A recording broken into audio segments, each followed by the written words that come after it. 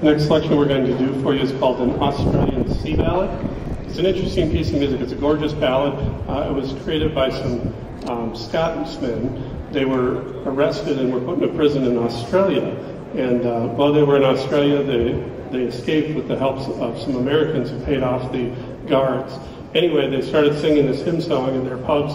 It became so popular that in Australia, they actually banned the song and you could get arrested for singing it. So I assured the kids that we were going to Austria and our tour, not Australia. So we hope you enjoy Australian Sea Ballad.